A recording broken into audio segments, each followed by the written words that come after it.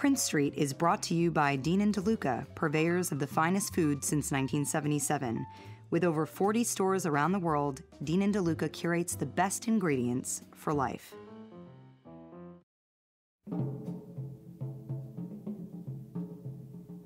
It's your birthday. I have no clue how to make a cake. Cake instructions are everywhere. Books, cake. Internet, cake. Instagram, cake. Hey, it's a croquant bouche. Yours might be a Duncan Hines. But I'm gonna try for something bigger.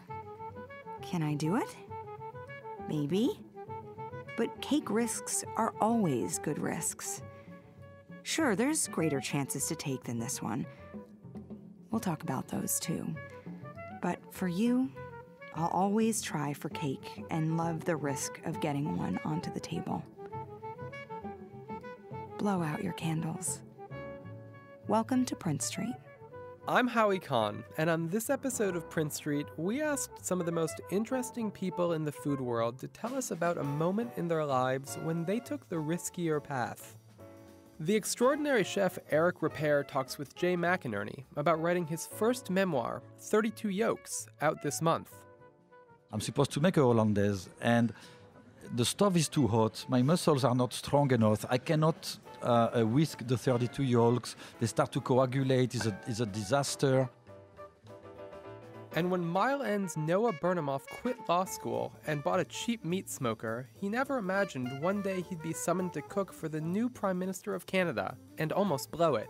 We got the smoked meat to the event by 6:01, and I had to convince security that my 40-pound camo bag of hot, steamy, foil-wrapped stuff. I had to convince them that they should just let me through. Sierra Tishgart reports on the big gamble two editors are taking by launching print food magazines aimed at gay men.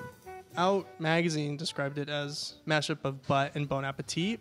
So we have photos in the first issue that feature a hot dog variation that is filled with a pickle. So for our point of view, that's about as gay as it gets. Ever wonder why you can't bring home that giant bag of truffles from Italy and where it goes when you try to? Pavia Rosati finds out from the people and the beagle who stop you. And later, an American soldier tells us why she went back to Afghanistan to help the women there, one saffron flower at a time. All that and this month's great restaurant pick from Eden Eats NYC. Don't go away.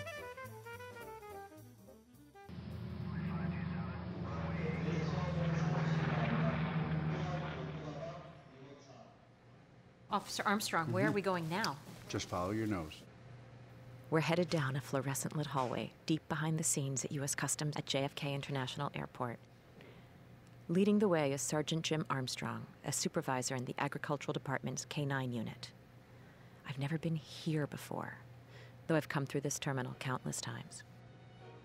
2 kilos of black truffles. 4 dozen walnuts from my friend's tree on the Amalfi Coast.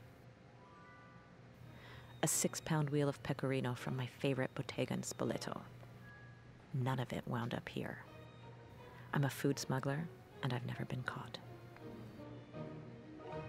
When I'm not reporting for Prince Street, I'm running Fathom, a travel website, which means I get to spend a lot of my time overseas. And I like to get to know cultures through their food. If I taste something I like, I want to bring it back home. But sometimes those foods are forbidden. I know this because the U.S. Customs form that I filled out tells me so. And yet, I do it anyway. Really, I rationalize, what's so harmful about that little hunk of salami? So I decided to go to the source, U.S. Customs at John F. Kennedy Airport, to learn why exactly these foods I love are forbidden. On the end of the hallway is the grinder room, where all confiscated food from all corners of the globe ultimately goes to die. The grinder is a hole in the center of a table that's waist high and about 10 feet by 5 feet. It is covered in stuff. Piles of mangoes, avocados, parcels of raw meat wrapped in plastic, wrapped in newspaper, wrapped in thick tape. A kilo of gorgeous, glistening jamón ibérico. What's before me looks like a dream supermarket, and I want to take home everything. You're not just having a big Cuban cigar, Italian cheese party with all the stuff that you seize? No. Everything is going there is going to be disposed of in such a way that it will not cause a risk to American agriculture. By my logic, if I can buy it in a supermarket and eat it in Rome, why can't I bring it home and eat it in New York? What's the difference? Well, it's not about what I'm eating. It's about what I could be carrying home with me. They're here to protect American agriculture, a trillion-dollar industry, from its greatest threat, the foreign pests and animal diseases that have cost $138 billion in annual economic and environmental losses. So really, all of this is going to happen from like one little footprint of dirt or one innocent little juicy mango from Brazil? All it takes is one. Say a fruit fry with a mango gets to Florida. They reproduce and proliferate very quickly. That's Sergeant Ellie Scaffa of Customs and Border Patrol. What if it gets to Hawaii or California? Citrus, avocados, olives. Can you imagine the industry? Hawaii, forget it. So the way that mad cow disease just decimated the English beef business and it impacted Europe, we were able to protect in this country from that. Correct. Partly because of the work that you do. Oh yeah, when that was happening, I was low on the totem pole, and I had to stand there at the British flights and stand and ask each passenger to put their feet in a special solution that kills any diseases that would be attached with the soil that they walked on the farm on. Smugglers are caught through a multi-step process that includes passenger declarations and verifications by officers, inspectors, an X-ray machine, and an intrepid Beagle brigade. We chose beagles in the beginning because of just by their nature. They're non-aggressive. They love people. They have an incredible food drive. They're taught 5 odors in the beginning: apple, orange, mango, beef, and pork. From those 5 odors, after they're deployed in the field for about a year, they'll turn that into 100 odors. Passengers have 4 chances to reveal smuggled food. These officers, in other words, are not out to get anyone. But once incurred, the fine is $300, $500 if you're a repeat offender. Who is typically smuggling in the food that shouldn't be smuggled in? The range is large, from people that innocently don't realize that there could be a problem with it, to someone who definitely does. A lot of people aren't honest. Or a lot of people, believe it or not, can't read or write. The folks coming from the country would probably bring in more of their own food, their cooked foods. Because they want a symbol of home? Right, or they're bringing that as a gift. Grandma's salami or Grandpa's famous recipe. Or do wealthy passengers come through and say, I'm a billionaire, the laws don't apply to me, I can bring all the Cuban cigars I want? What's happening now is we have the global entry kiosk, and a lot of them, even though they're trained that they're not allowed to bring this, they have to declare even money, whatever it is, they're just saying they have nothing. They walk out the door, the bags come down on the carousel, and what happens, the Beagle Brigade comes along, sniffs the bag, sits, gets a treat, the canine officer finds out if there's any food in the bags, gets sent to agriculture, and we find the food. Hey, you didn't declare. I didn't have to declare, I'm global entry. So, they get a fine too, and then they get thrown out of the global entry system for lying. That would be worst of all, at least for me. Losing global entry means I could no longer whisk through the lines at immigration with my pre-approved safe flyer status. We are in the agriculture inspection area, so once something is flagged in need of secondary inspection, this is where it comes. I watch Sergeant Scaffa inspect a box of food that an elderly lady has lovingly packed. She's trying to determine what the protein substance in the homemade dumpling is. Scaffa folds her arms and flaps them like wings.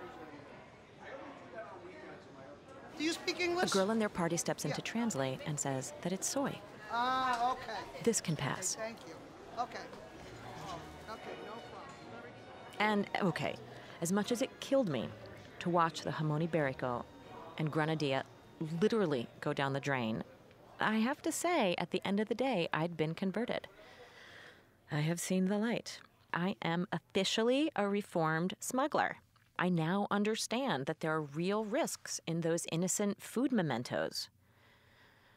So from now on, I'll stick to the safe foods, to spices and fig jam and wine. And when I want salumi, I'll just buy them at the market.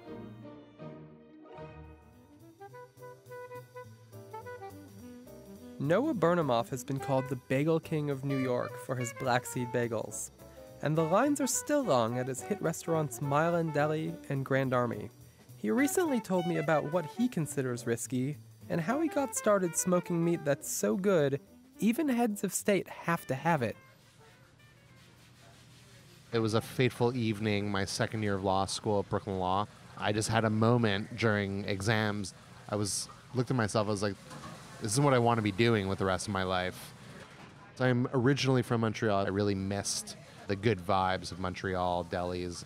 I convinced myself that I should try my hand at making smoked meat. So to me, it was, my decision was actually not the risky decision.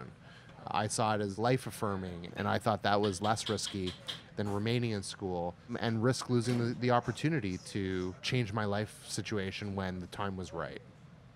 So I bought a smoker, a very rudimentary one. It's made by Weber. It's called the Smoky Joe. Then you go to the butcher shop and you buy yourself some brisket. It's kind of the only way to practice. Yeah. And then you go to the grocery store and you buy a slew of different spices. What spices? Black pepper. A lot of black pepper. Coriander, paprika, dry rosemary, dry thyme, mustard seed, dill seed, fennel seed, clove, star anise. On top of that, there's salt and there's sugar. So it's not simple. It's not like you're just dumping these things on a brisket, throwing it in a smoker, and you're done. It's coming up with the right blend of how much mustard seed versus how much paprika you want to have in your mix, and then how much to actually put on the meat, how long to then let it all sit together and cure, moving it from the cure to the smoker, the length of time that you let it smoke for, and then finally, how long do you then steam it for? Because unlike barbecue brisket, where you basically consume it straight from the smoker, deli meats, in particular smoked meat or pastrami corned beef, they're cooled out of the smoker and then they're reheated by steaming for a very long time, and it kind of reintroduces some moisture back into the product. Years later, Mile End's become hugely successful. A couple weeks ago, you got a call from a powerful individual. So we got the call that Justin himself is a big fan of smoked meat. He's the Prime Minister of Canada. The interesting thing about Justin Trudeau is it's a legacy. His father was very beloved Prime Minister of Canada back in the 70s, and so it's sort of a nice continuation of a political legacy that Canadians are very fond of generally. And so the invitation was extended for us to come down to Washington, D.C. and serve smoked meat at this sort of pre-party for his state dinner with Barack Obama. Everything was going well until the morning of the event. We learned that our meat shipment had not been picked up and would therefore not be arriving on time for the event. And so we scramble. We are panicking. Joel and I are... Who's Joel? Joel Teitelman is my business partner and longtime friend. We went to high school together in Montreal, in fact. We convinced one of our managers, Nora, a real superhero, to get on a train with 40 pounds of smoked meat. The box of meat actually broke. That 40 gave pounds way. of meat on the sidewalk? Luckily, it's vacuum sealed. And it was right outside of this luggage store. She ran in, bought a camo backpack, but it was kind of made sense because it's almost like a military exercise. On her back. On her back. Not wheeled. No, there were no wheels. This is muscle. This is pure Mile End muscle, pure Canadian muscle. And we got it down to D.C. by 3 o'clock, 3 hours ahead of the event. We got the meat over to our friend's deli, who True was patriot love. Nice enough to steam it for us. And so amazingly, we get the smoked meat to the event by 6:01, and I had to convince security that my 40-pound camo bag of hot, steamy, foil-wrapped stuff, I had to convince them that they should just let me through. And amazingly, I think once they smelled it, they knew I'd won them over with the smell. Tail end of the evening, Prime Minister kind of comes in halfway through the evening, gives a speech.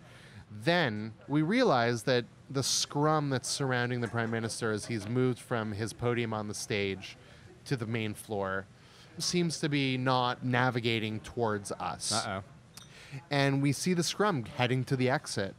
So Joel had strategically brought a Mile End cookbook down with him and wrote almost like this love letter to the Prime Minister on the inside Dear flap. Justin. It was like a Dear Justin, we love Yeah. you so much. Yeah. You're so beautiful. I actually didn't read it because I thought it was just gonna be so corny and cheesy. And all he wanted to do was hand him the book and be like, here's a little taste of home. You know, you and Sophie should make some of the recipes. It'd be so much fun, whatever.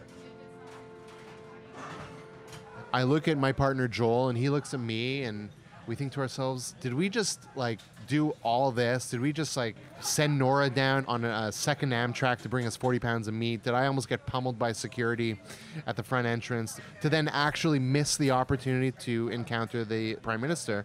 And so as we're watching the scrum manipulate the Prime Minister towards the exit, Joel just takes matters into his own hands. He basically charges at the scrum. And amazingly, Joel gets right up to the Prime Minister and says to him, we're serving smoked meat and we know how much you love it. It would be awesome if we could just take a photo with you. My partner Noah's right over there, and if you could just come by the table. He came over to the table and we took some photos together. When he left, he said, thanks so much, guys. I'm actually not super hungry right now. It was pretty late by that point, but I promise I'll come visit you. And I was like, politicians make promises left and right that they don't fulfill. We get a call a couple days later from a media outlet asking if it would be okay if they interviewed Justin Trudeau at Mile End in Manhattan. His motorcade pulls up, just cruises down Bond Street with 12 cars, police, terrorism units, Secret Service and RCMP, and he pulls up. He walks right up to us, and the first thing he says to us is, hey boys, you see I fulfill my promises.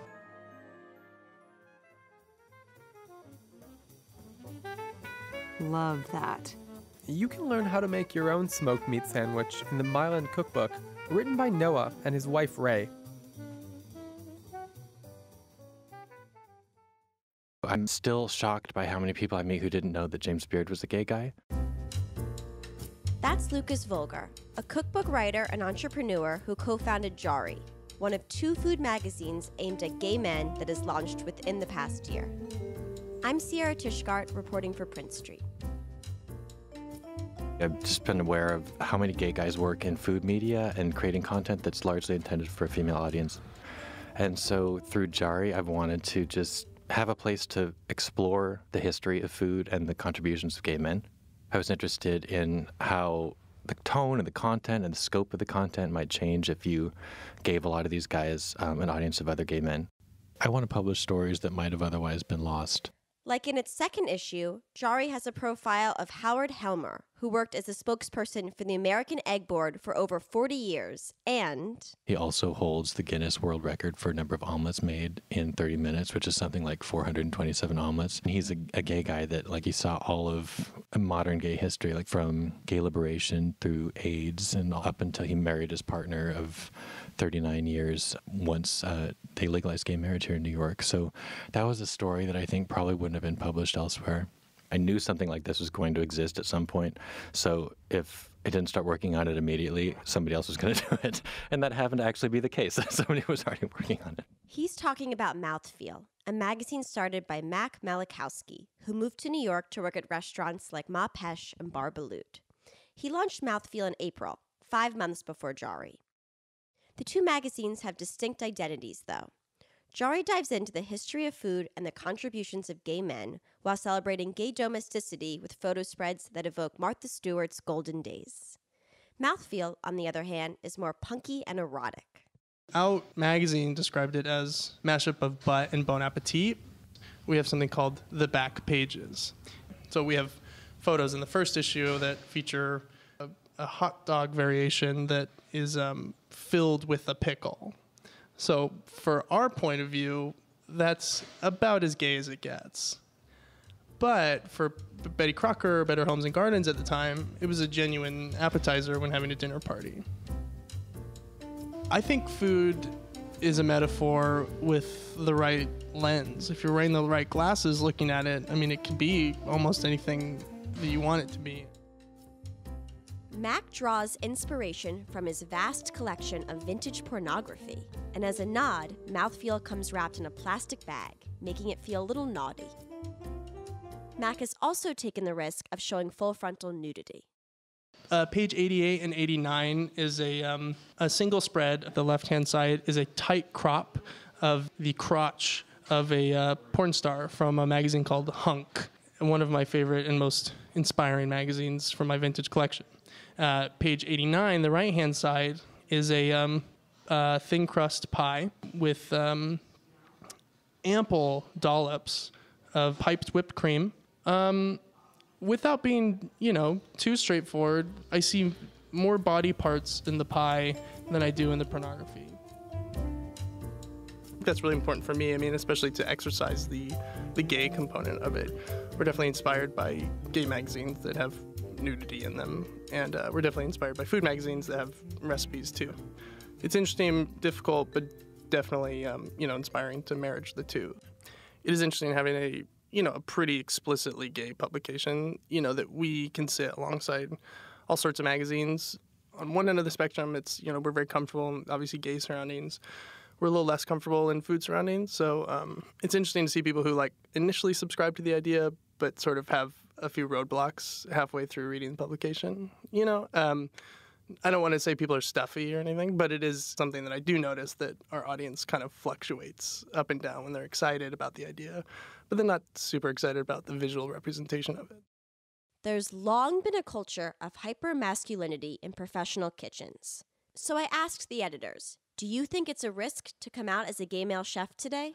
I don't want to say we're post-gender, post-discrimination, but I think it's definitely easier. Maybe an interesting way to rephrase it is it necessary to come out in the kitchen? Our feature article in Jari is John Birdsall. He sort of comes to this interesting conclusion about the privilege of being able to pass. I was talking with the chef Stephen Satterfield, and he's a gay guy, and he's like, all of my line chefs are like, yes, queen, when I ask for something. And it's it's just part of the culture. And if you step back from that, it looks maybe problematic, but within the culture of it, it's accepted.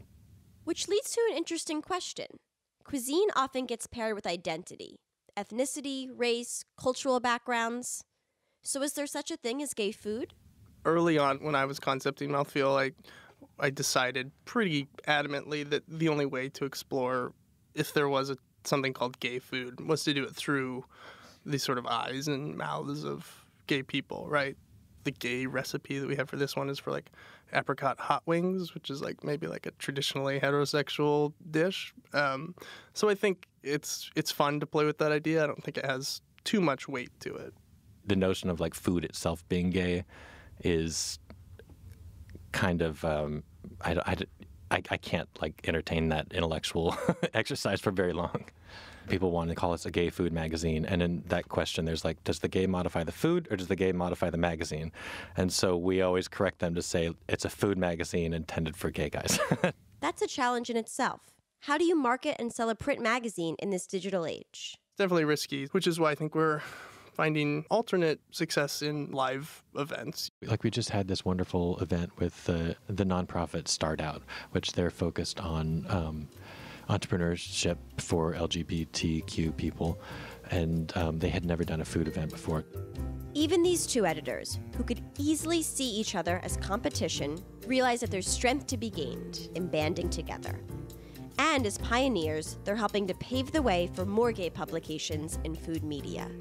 We're definitely, I think, supportive of each other and happy to be not this sort of floating island without, somebody we can nod and be look, it's not that crazy. And I think there could be a third, fourth, and a 10th take on it too. So I would not be surprised if that was coming. Since Sierra filed her story, Jari won its first James Beard Award. Congratulations, Jari, and writer John Birdsall. Now it's time for Eden Eats NYC with Eden Grinchpan. I'm standing on Great Jones Street in NoHo, one of my favorite neighborhoods, and I'm about to walk into Vic's, a Mediterranean restaurant that actually opened up 2 years ago with a chef Hilary Sterling Hillary does not hold back on flavor. She is bold, she is bright, she loves anchovies, chilies, garlic. Everything that you eat there has a little bit of a spice to it, and there's so much of her soul and her heart in her food. Hillary has worked for some incredibly talented chefs in the city, like Mario Batali at Lupa, Bobby Flay, and you can really see all the influence from these chefs in her food. So let's go inside and talk to her. Last time I met you, I think I was freaking over your turnips with the pecorino cheese a little bit. I think the turnips. What are we going to be making today? Okay, we are going to be modernizing a old school recipe from my grandmother of stuffed cabbage. Do you find that there's risk in creating kind of a classic dish that people hold near and dear to their heart? We talked about this in the kitchen this morning, and every cook had a different story. Everyone had what meant something to them. So yeah, there's a risk, but I'm trying to allow you to get into my head, into my family, and this is what we ate. And do you find that your family affected the way that you cook now? Totally. Eating with my grandparents was like this old school family vibe that we just didn't do. I mean, we were kids running around, we had soccer, we had this, we had that. There was never that time to sit down to eat, but when your grandparents were around, there wasn't an option. Yeah. Like, grandma said sit, you sat. So what was your grandmother like? She was a super cool lady, and she liked to cook, and you ate what she cooked. You didn't ask questions. You just did as you were told. And we'd come downstairs in the morning, and she would make us these crazy leftovers for breakfast. And the smell when you came home from school was just like, it brings you to like this place of pure bliss and happiness. There was always something cooking, like zucchini cakes. Everything was a cake. This is like salmon a woman cakes. after my own heart. I mean, everything became something into a pancake or a fried thing or something. But well, she's being resourceful, obviously. She utilized everything. We utilize all animals, the cores of vegetables. They go into stocks, and there's no waste. Did you tell her that you wanted to become a chef? Did she know? She got to see the fun years of my earlier stages of being a sous chef, and just when I became the chef de cuisine of a Voce. So she got to see all those things. She loved that someone else wanted to cook. Yeah, because she was doing it for so many years. She's like, years. You can take it. Yeah. Take it from me. Can't wait to see how you Vixify it. Vixify our old school Eastern European stuffed cabbage. Well, you know, it's like basically just like it's comfort food, obviously. Like, right. This is a dish that gets passed down from generation to generation. This is in the history of our culture. So I mean, every culture has one. Okay, let's do this. Let's go cook. If you want to get the recipe and see us make the dish, head to livefromprincestreet.com.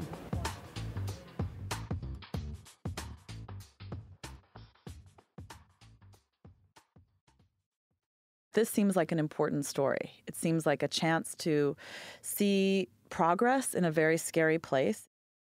That's award-winning photographer Melanie Dunea talking about why she risked traveling through Afghanistan to shoot a very special saffron harvest. One of the first of its kind, thanks to a 29-year-old former American Army captain named Kimberly Jung. Some of them do know that I was a soldier. It doesn't seem to bother any of the farmers at all. I caught up with Jung by phone from her home in Chicago, where she now runs Rumi Spice, the saffron importing company she co-founded in 2014. But 5 years before that, Jung was deployed to Afghanistan. Her duties there included clearing roadside bombs. And honestly, when I first got there as a platoon leader, I was scared. And I had a lot of responsibility on my shoulders. And it wasn't just me, you know, my whole platoon. My mission was, in my mind, to make sure that all of my soldiers stayed safe, and we completed our missions, and we got out of there, and nobody got killed. After serving for 2 years, Jung returned home and enrolled at Harvard Business School. While there, she was surprised to find herself seized with an idea that would take her back to Afghanistan, this time to Herat province, in the country's arid and mountainous north. Now I come back to Afghanistan, it's a totally different focus and a totally different mission, which is not about being scared, but rather about reaching out. And so reaching out to me means reaching out in a way of economic empowerment. And I started doing that when I was a military officer deployed there as well. I went to the nearby Afghan National Army base and talked with them and asked if they wanted to partner up and do missions together. And so I think that was the first time where I did start to reach out to, you know, the local Afghans and try to be, instead of like an occupying force or whatever, but try to be a partner on the ground with the people who are living there. This time, Jung saw she could do that by working directly with farmers of the high-quality saffron that comes from Afghanistan. The most expensive spice in the world begins as the stigma of a crocus flower. Each stigma has to be picked, peeled, and dried. 1 pound of saffron requires 75,000 crocuses. That's why those tiny red threads we use in bouillabaisse and tagines cost more than gold. We started off, like a lot of startups, with our own money out of pocket. And we also did a Kickstarter campaign in June of 2014. We raised $33,000. Leased the land, we leased a facility, we bought drying machines, we bought all the gloves, the masks, the hairnets, the uniforms for the Afghan women workers. Basically all the startup costs in Afghanistan to be able to do this, as well as pay the workers and pay Shakur, who was our manager on the ground. Rumi Spice employed 75 women during the last harvest, which in Afghanistan is itself a risk. They're not allowed to work in the same facility as men who are not related to them. So if they do work in a facility, it has to be like all women, right? So this is why they've actually been involved in the saffron industry, because all hands on deck basically around end of October, beginning of November. And so it's really easy to like bring all the women into one area where they're like enclosed and they're safe, and that their husbands and their fathers can trust that they are being taken care of by whoever is the manager, right? And so for us, that's Shakur. So in order for the women to come work at our facility, Shakur had to physically go and talk to each one of the husbands and the fathers and the brothers to ask permission for their wife or sister or daughter to be able to work in our facility, and give them his personal guarantee that they would be safe. And he was even driving some of them back and forth between work, you know, making sure that they like made it back home. I asked Jung if dealing with the Taliban has been a problem for her employees, and her company. I had no idea if the Taliban was going to react in any way. Traveling to and from Afghanistan is also quite risky. You know, you elevate your profile as a foreigner. You can be a target for kidnapping. There's also a risk of the transportation part. You have to be really careful about how you ship things into and out of Afghanistan. It's a landlocked country, and the roads are not that safe at all. So not just the Taliban, it's a lot of the other networks, the insurgent networks that are out there, the local gangs, the local, you know, hoodlums. It's kind of a wild, wild west out there. On Jung's last trip, photographer Melanie Dunea came along. The author of 5 books, she's at work on her next, about how rare foods are produced. It's called Foods to Die For. In this case, getting the pictures proved dangerous too. We were hidden in the back of this van, and they said to us, you know, if we get stopped, when we get stopped, just cover your face, don't look up. Sometimes there'll be a Taliban checkpoint, and you won't know if it's the Taliban or if it's Afghan National Army, because the Taliban will just find uniforms that look exactly the same or are the same uniforms. And so if they know that you're an American somehow, then they will absolutely detain you and hold you for ransom or something. So this family risked their lives for us to go to this field. And we drove about an hour and a half through the absolute desert and broken down Afghanistan that's in all of our imaginations. And we turned a corner in the middle of nowhere, and the most extraordinary purple field revealed itself. Rows and rows and rows of perfect flowers, and then in the distance, these hard, rugged mountains, and my breath was taken away. I was so moved by this country. I actually cried when I left. I'm really proud, first of all, of being able to hire 75 Afghan women who were paid direct wages directly from Rumi Spice. So that's an extra step in economic empowerment of Afghan women. Rumi Spice now has over 35 farmers in their network and exports 5% of Afghanistan's total saffron production. It's become the saffron of choice for chefs like Eric Ripert and Dan Barber. But it seemed to me that this former American soldier was even prouder of the friendships she's made with her Afghani partners. I've been welcomed into their homes, and their wives have cooked dinner for me, and I've played with their kids, and that is pretty much the utmost honor that anyone could give in Afghanistan. There's a term called Pashtunwali, which is their cultural hospitality, but it's to a whole nother level where they, if you invoke Pashtunwali as a guest, then that family is obliged to take care of you, to feed you, to house you, to make sure that you're safe from danger. For security reasons, details of Jung's next trip to Afghanistan are classified, but Jung is looking forward to heading back. To learn more about Rumi spice and cooking with saffron, check out rumispice.com.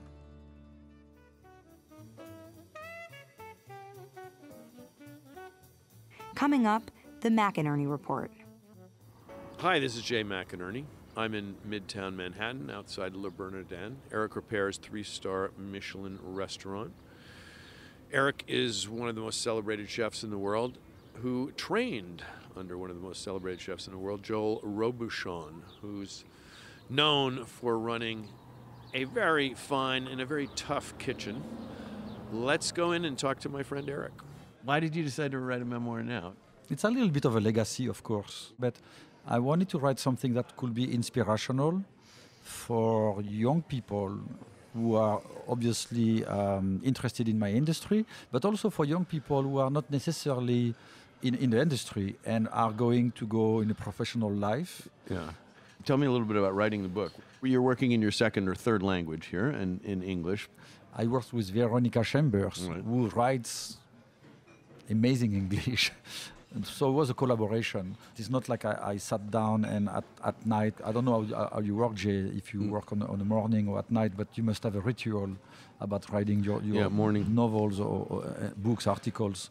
For me, it was a different process. Reading about your childhood, I imagined you as being a very fat kid because you just were addicted to sweets and eclairs and apple tarts. But apparently you weren't. You were a skinny kid. I was a skinny kid. I was a glutton. I was definitely not a gourmet. I was eating my face off. And everybody was very worried about diabetes, so my weight and so on, what will happen to me. And I grew up, and I think I ended up fine. Yeah, I think you turned out pretty well. More or less.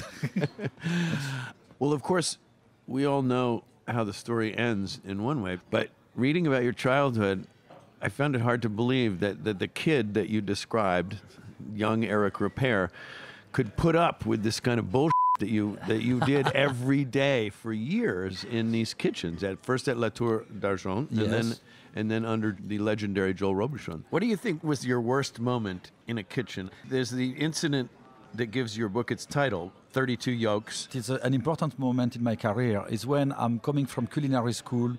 First day in La Tour d'Argent, I think I know how to cook, so I'm going to prove myself. They gave me 32 YOLKS. They gave you 32 eggs. And I have to separate the YOLKS. And it takes me a long time, and they're starting to complain I'm too slow. And you're making a hollandaise, right? I'm supposed to make a hollandaise, and the stove is too hot. My muscles are not strong enough. I cannot whisk the 32 YOLKS. They start to coagulate. It's a disaster. The chefs are mad. They're wondering where I'm coming from, who am I? And it will take me months to practice to be able to make a decent and then a good hollandaise later on. But when I achieved the 32 YOLKS, sabayon, and created the hollandaise for the station, then I was becoming a cook. The way you describe Robuchon's kitchen, the level of anxiety and terror the anxiety is very contagious. Robuchon was not a violent chef. Yeah. But we wanted to please the master because he's a true master. And it was virtually impossible. And then the stress will take you, and you will really, really start to become a different person. Yeah. And as young people, you don't know everything. You have to learn the craft. And it was a very hard way of learning, for sure. It was a tough environment, but we were laughing a lot as well. Well, I think that one of the ways that I realized how scary and difficult working for Robuchon was that you were relieved when you got called up for military service. You were, and I just think like, come on, this is like the good news that he's getting drafted into the military. Robuchon was so challenging, and I was young. I was about 19 years old. I was about to give up, but I was not giving up because I had again that drive. But then suddenly I received this letter, and it's the military service saying I have to go. And then what astonished me was when you were almost through with your military service, somehow Robuchon called you up, he found you, and he invited you back, and you went. Yes.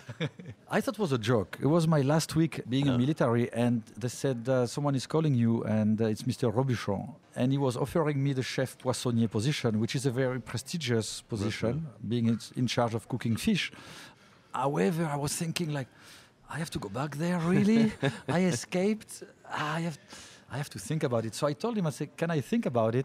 And he was very, very nice. And he said, of course you can think about it. You have 30 seconds. And I was like, okay, I guess I have no choice. So I said yes. And I went back. And I never regret it, although it was probably the toughest 2 years of my life in a professional kitchen. Yeah. But eventually you did become a specialist in fish, yes. poissonnier. And, yes. And you talk a little bit in the book about the difference between cooking meat and fish. I mean, is it correct to say that cooking fish is more precise? Cooking fish is definitely more precise. To make an analogy, let's take a piece of snapper that you have to saute and make a sauce with it. 30 seconds extra, or maybe even 10 seconds, will totally change the fish. In a stew, let's say you make a beef stew like a bourguignon and you let it cook 20 minutes longer than it's supposed to, it's not a big deal. However, both cookings are very challenging. Yeah. It's not like fish is like for the champions and cooking meat is not for the good cooks. Both cookings complete each other. Wine obviously still plays a big role in what happens here in Le Bernardin, and Yes. and many people are surprised that the man who's possibly the world's greatest fish chef drinks red wine with everything. I have simple taste, Jay. But someone like you who has this great knowledge and great collection of wine, and when you do the wine pairings, you ride on the money, and I appreciate that. Well, and when I am with you, actually, I drink white it's wines. not a and science. I drink champagnes, and I drink sweet wines. That's and so true, on. yes. And I appreciate that as well. So I hope there's going to be a sequel. But it's so much work to write a memoir. I think I need a break. I need to do a cookbook in between. Now it's time for our Madeleine moment, inspired by the French author Marcel Proust and his passage from Remembrance of Things Past. As the narrator dips a petite Madeleine into his tea, it triggers a powerful emotional journey that takes him back to his childhood. I am Eric Ripert, chef of Le Bernardin, and my Madeleine moment is tarte tatin. Each time I see one, or I smell the apples caramelizing, it brings me back either way into my mother's house or at restaurant Chez Jacques. My mother had a store in the middle of the city in Andorra, and next to her was Chez Jacques, a small restaurant where Jacques was the chef and owner, and he was cooking only for 20 people. His wife was in the dining room, he was in the kitchen.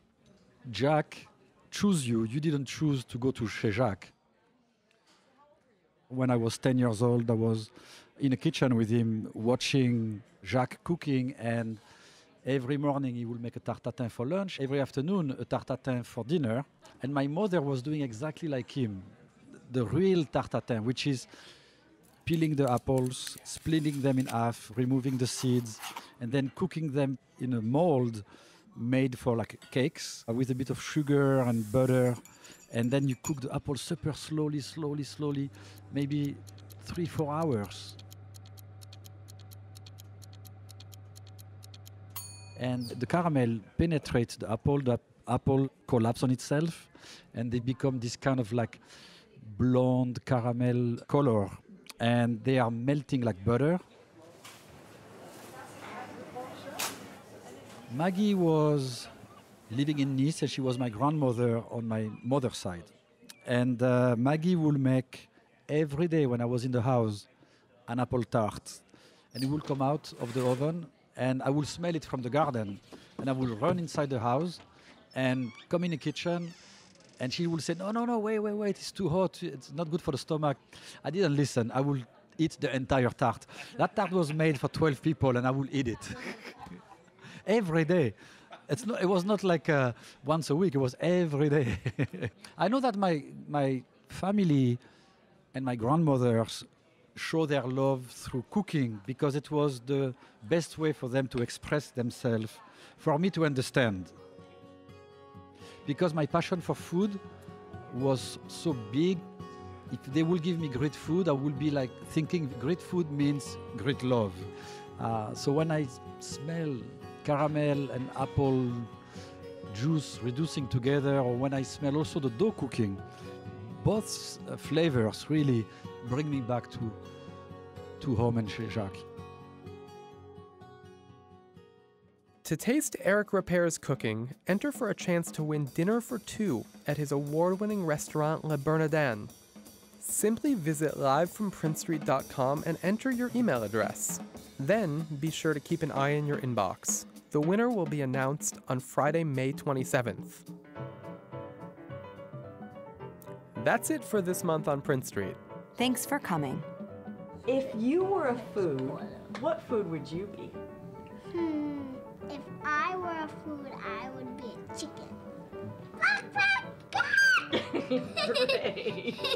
Prince Street is produced by Elizabeth Robinson, Julian Plante, Andrew Chugg, Fanny Cohen, Barry Finkel, Emily Rubin, and executive produced by Charles Finch. She's a crab. With special help from Whitney Donaldson and Ava Robinson. Maybe I'm a strawberry. I'd be a souffle chicken because it's nice and crispy. And I'm your host, Howie Kahn. Theme music by Dave Brubeck. That's it for this month on Prince Street. And be sure to come back next month. We'll be talking about craving with guests Mario Batali, Alex Guarnaschelli, and Scarlett Johansson. See you then.